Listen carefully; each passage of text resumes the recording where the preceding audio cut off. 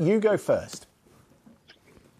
Well, puppy killers right now have emerged as a key factor in the Pennsylvania race for Senate.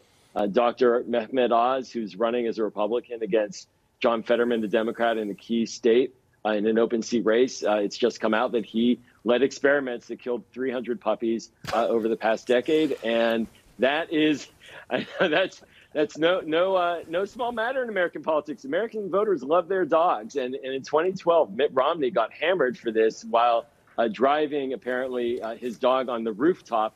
And Dogs Against Romney was very effective with suburban women, independent voters who viewed that hostility towards our canine friends as a top issue in their vote. As do I. I love dogs too. I was just scoffing at the fact that suddenly this comes out literally 5 weeks from the midterms.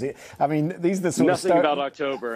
Exactly that. Exactly that. He was principal investigator at Columbia University at an Institute of Comparative Medicine. I'm just reading about it here, and he oversaw these experiments. He did put out a statement saying, "I never abused any other animals. Suggesting otherwise is ridiculous. I wasn't in the operating room." But this is the tweet that John Fetterman sent out in response to that. He said, "Dr. Oz kills puppies." That's the tweet, and that's what Democrats will focus on.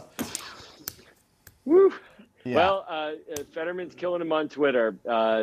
He's also made everyone remember that Dr. Oz actually is from and lives in New Jersey, as opposed to Pennsylvania, where he wants to be the representative from.